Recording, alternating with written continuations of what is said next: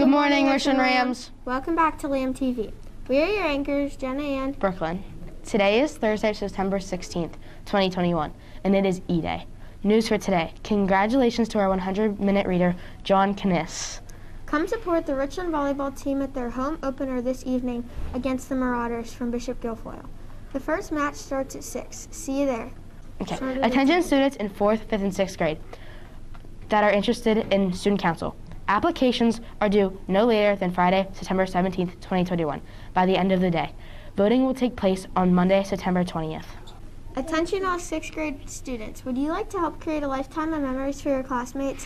If so, now's your chance. All current 6th grade Richland Elementary School students are invited to participate in the 2022 Little Ram Yearbook Cover Contest. The cover must be submitted on a piece of white cardstock, which you can pick up from your homeroom teacher or outside of Miss Holzer's classroom. All covers must be school appropriate, completed neatly, and must be your original work. Little Ram 2022 must also be included somewhere on the cover. Be sure to write your first and last name on the back of your cover in pencil. Cover designs are due to Miss Holzer by the end of the school day on Tuesday, September 21st. Late submissions will not be accepted. Let's take it outside for today's weather.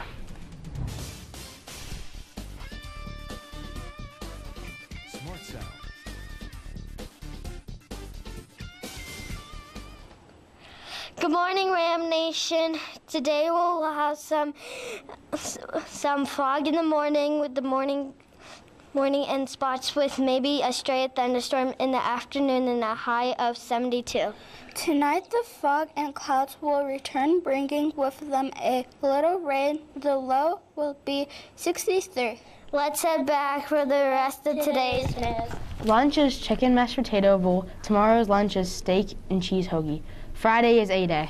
Thank you. Study hard, treat others with respect, and hooray, it's Thursday. Let's continue to build our chain reaction of kindness. And remember, we are respectful, accountable, motivated, and safe. We are the Rams.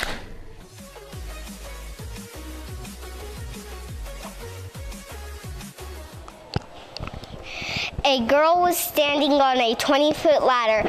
She did not get hurt. How did she not get hurt? She was standing on the first stair.